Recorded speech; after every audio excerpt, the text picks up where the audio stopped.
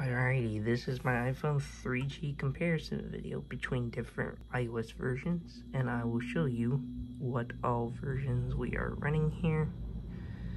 General, about, oh, we went to mail instead, my bad. General, about, oh, we went to usage over here. Alright, so we got 2.2.1, 3.1.3, and 4.2.1. Now, they all do work with my SIM card, of course. I have tested all of them. This video, I won't have any SIM cards in them just because I don't have a bunch of active SIMs like I did with my last videos. But here we're just really looking at, a speed comparison between all three and how it kind of changed. So this iPhone 3G has iOS 2, and I do a separate video on this of how I got this and what I had to do. This one's with iOS 3, and iOS 4, and I got those in the lot that I bought, which that video is already up. I will link it in the description. Anyway, let's try to do this synchronize here. Let's do settings, 1, 2, 3. As you can see, it was pretty much faster on these two. This one did seem a little bit faster, but I might hit that first. Let's go to general and 2. And that wasn't very accurate, but I mean, some menus, you're not going to see real slow down. I personally like the iOS 2 just because it's so much more simpler, especially in settings.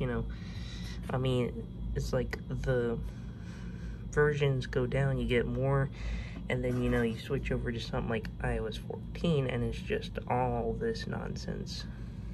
So let's go home. If I could do this. It's kind of hard with 3 phones.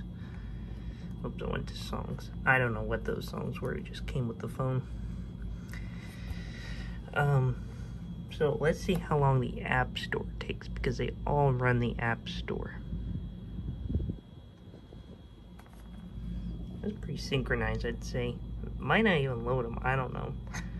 I do have very good internet though, so it seems like iOS 2 loaded first, which is surprising. And we're just waiting here. It looks like iOS 3 and iOS 4 is going to take a long time. I'm surprised iOS 2 loaded that fast. They might not even load. I'm gonna say not now. Looks like they're going to take... Oh, iOS 3 finally loaded. iOS 4 is taking a very long time. Well, I'm not going to wait on it. It's taking way too long. But let's also do a little bit comparison. So, if you were to buy an iPhone 3G, older iPhones in general, 2G, 3G, 3GS, here is a way to kind of tell the differences between iOS versions. So, iOS 1 and 2 has the, autofocus, has the text app. If it has that, it's iOS 1 or 2. Anything else, 3 or higher. If it doesn't have the App Store, it more than likely is iOS 1. And if the iTunes logo looks different than this, if it has an arrow instead of the song thing, it's iOS 1.